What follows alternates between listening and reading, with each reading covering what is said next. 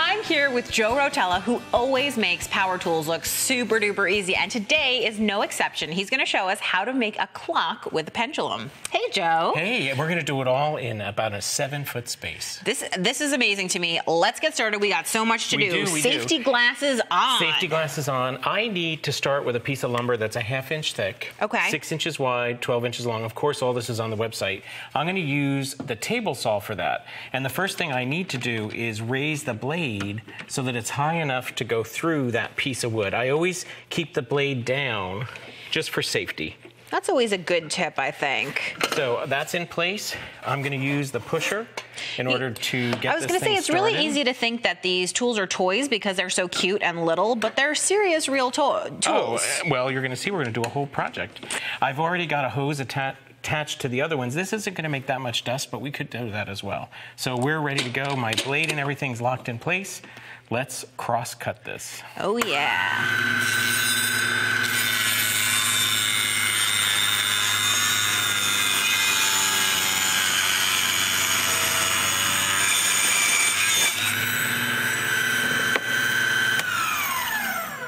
Now, we don't have to worry if it's exactly 12 inches. Okay. This is a very forgiving project.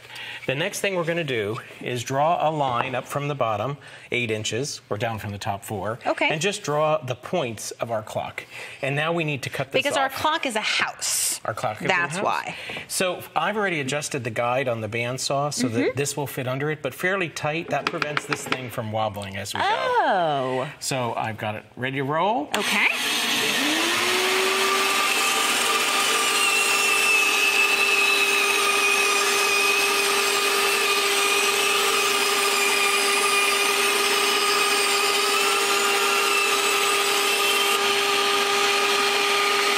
And we can do both sides.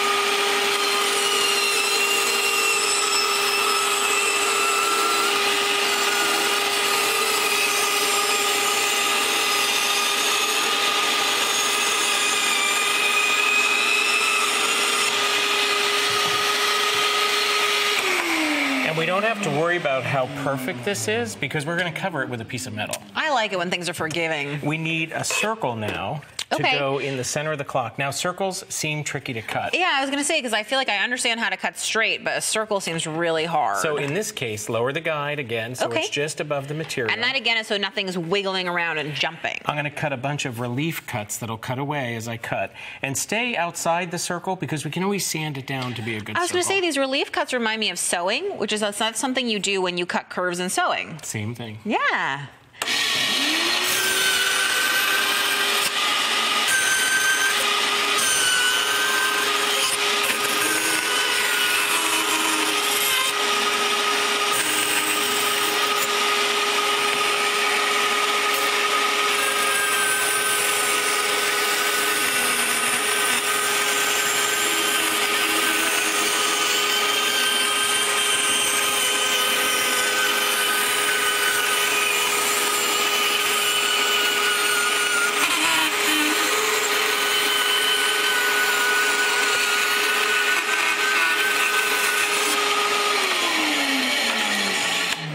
That's a great looking circle. Now we're going to cut a piece of copper for the roof. And what's nice is that most blades that handle wood will also handle non-ferrous metals. Really? And copper is a non-ferrous metal. But you're wearing gloves for this one. Well, I'm afraid the edge of the copper might be a little sharp. Okay. So same thing, that guide, it doesn't seam it, but look at the difference between 1/8 of an inch and the copper. Yeah, so it's a lot. we're just going to lower it a little bit and cut this off.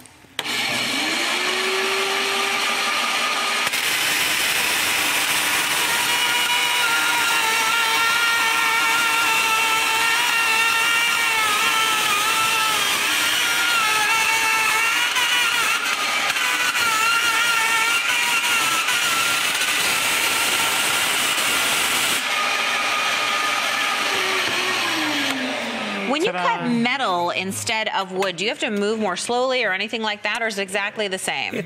You always want the tool to do the work, so you don't want to force it. In this case, I had the blade speed fairly high, and it went through that like butter. It did. Like it was butter. great.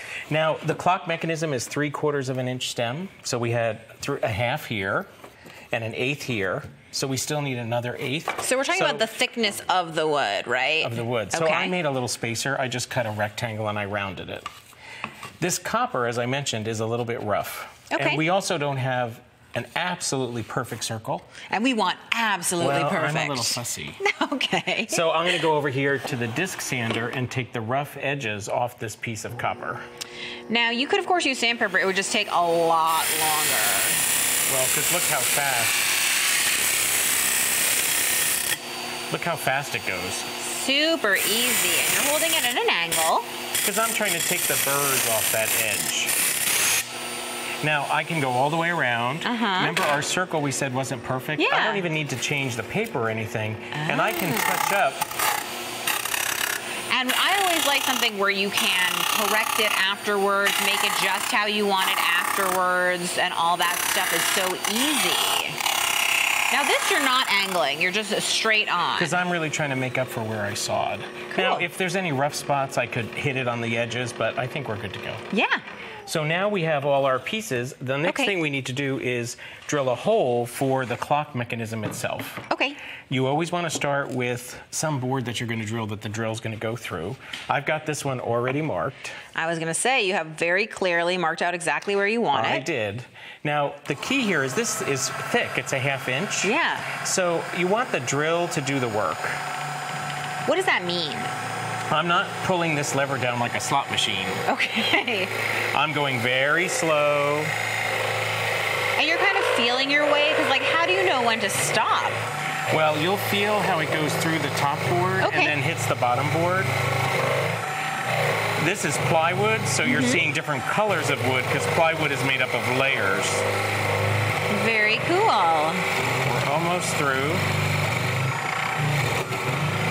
And I see that when you get a little bit stuck, you sort of lay off and then you pull it down again. We're almost done. And do you just know this from years of having done woodwork, the feel of it, or is it really obvious? It's really obvious. Awesome.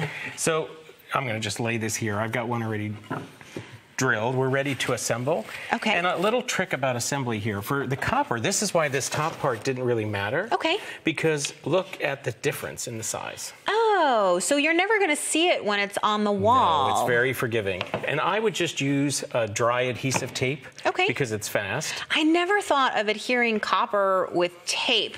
I would have thought that you would have needed like serious glue or something. No. And now we have to line up. Remember, we need 3/4 of an inch, our spacer and our circle. And why do we need 3/4 of an inch? Because this stem is 3/4 of an inch. And this is just a ready-made clock mechanism that you can buy. Absolutely. So I don't want to glue this because we still have to finish it. And there's all different ways we could finish it. But I would put some dry adhesive tape on the back. Lining it up is a pain. So here's a tip. Put your dry adhesive on the back, stack them on a dowel that's the same size, and then basically drop it and press. And they line up perfectly, and when you press it, everything is staying in place. You insert our mechanism and you have a pendulum clock. How does the pendulum attach? It just attaches onto the mechanism there? Onto the mechanism, there's this little piece, and it goes right like that. And if we look at the finished piece that you have here, I can see that copper roof. I can see the decoration that you've done with the beautiful paper, but really you could use any surface design technique. Absolutely. That's just collage with a glaze over it and then a stain on the circular part. That is super cool, Joe. Thank you so much.